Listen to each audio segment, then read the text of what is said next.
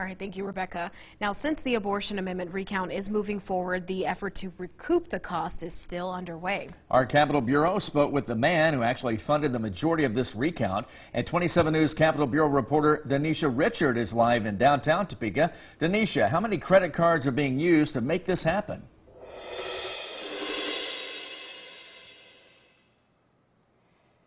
Well, he says about 7 different cards are being used to help make this recount happen. He even says he put his house on the line, but that didn't go through. So instead, he did use the cards. Now, Mark Geetson, that's his name, he says that he does hope to get that money back, however, through a crowdfunding initiative. He says that only raised about 1/3 of the cost, however, around $47,000 at last check. Now, that recount was meant for the whole state, but he says that they hit quite the snag early on after getting a message from the Kansas Secretary of State's office.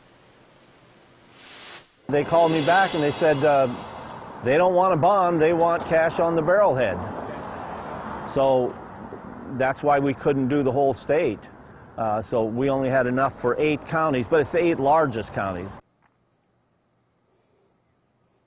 Now, take a look at this. We also reached back out to the Value Them Both coalition. If you can remember, they raised millions of dollars in the campaign leading up to the primary. Well, they said they did not and they do not plan on donating to that recount fund. They said in part that they are not looking back to August 2nd. Reporting live from the Kansas State Capitol, I'm Denisha Richard. David McKenzie.